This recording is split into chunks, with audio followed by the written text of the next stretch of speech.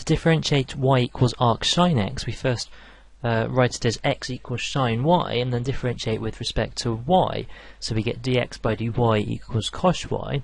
And by the result about differentiating inverse functions, dy by dx is 1 over dx by dy, which is 1 over cos y. We've got the identity cos squared x minus sine squared x is 1, and we can rearrange that to give cos x equals the square root of 1 plus sine squared x. So we replace cos y with the square root of 1 plus sine squared y, and remember that sine y is x. So dy by dx is 1 divided by the square root of 1 plus x squared. We can do something very similar for arc cos of x. If we write y equals arc cos x, then x equals cos y, and dx by dy equals sine y. So dy by dx is 1 over sine y.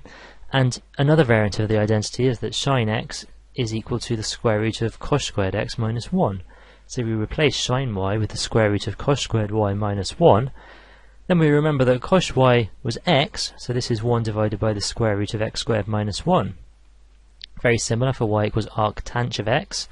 We write it as x equals tanh y, so dx by dy is sec squared of y, and dy by dx is 1 divided by sec squared of y.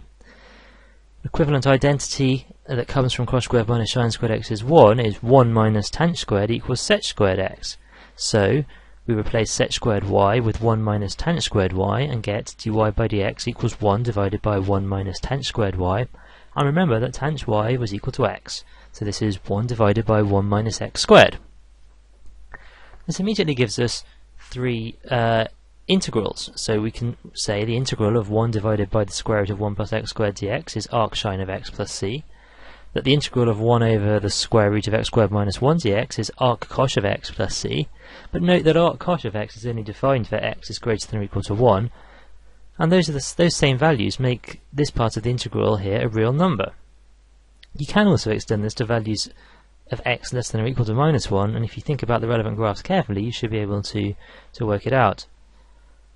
The third result we get, the integral of 1 over 1 minus x squared dx equals arctanh x, is rarely used, because we can already write the integral 1 divided by 1 minus x squared dx as 1 over 1 minus x times 1 plus x using the difference of two squares, and then express this as in partial fractions as half integral 1 over 1 minus x dx plus half the integral of 1 over 1 plus x dx. Those integrate to 1/2 log mod 1 plus x minus 1/2 log 1 minus x, and using the rules of logarithms, this is 1/2 log mod 1 plus x over 1 minus x. And you might note there is similarity between that and the logarithmic form of arctanh x. Think about these sorts of integrals a little bit more carefully. If you think this is the graph of y equals 1 over 1 minus x squared, and if we want to integrate 1 over 1 minus x squared dx between a and b, we've got to be in one of three regions. A and b can't cross one of the asymptotes which are at plus 1 and minus 1. The integral only makes sense in the first instance where a and b are both bigger than 1 or smaller than minus 1, and then the integral is 1/2 log mod 1 plus x divided by 1 minus x plus c. And the other case it makes sense is when a and b are between minus 1 and plus 1. And in that case, you can check that 1/2 log mod 1 plus x over 1 minus x is just the same thing as a half log 1 plus x over 1 minus x without the modulus signs. And in that region, it agrees with arctanh of x. And we remember that that's exactly the region on which arctanh of x is defined.